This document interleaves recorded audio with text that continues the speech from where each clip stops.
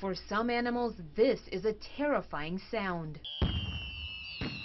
The Blue Mountain Veterinary Hospital sees about 80% of its animal seizure cases around the 4th of July.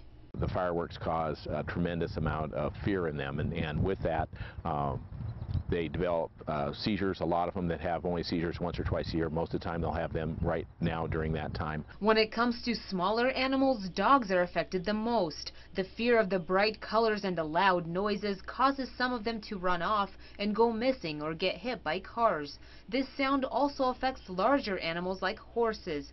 These animals often suffer their injuries by running into fences or buildings. We do get a few burns from like bottle rockets where they take off and end up landing where horses are. If an animal suffers an injury, vets recommend getting it looked at right away and not wait until the holiday weekend is over. The seizures are ones that if the dogs usually have them, that sort of thing, most of the time you just let them have the seizure, keep them quiet, and then put them someplace inside the house. Basements work really good where it's a lot quieter. Generally, death is not associated with seizures. The only reason that they do die from seizures, for the most part, is if their temperature goes up real high and if the seizure lasts for a long time.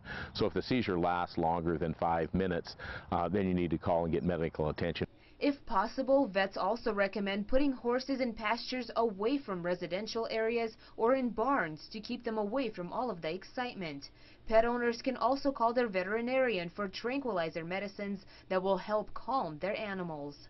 In Missoula, Irina Cates for Montana's news station.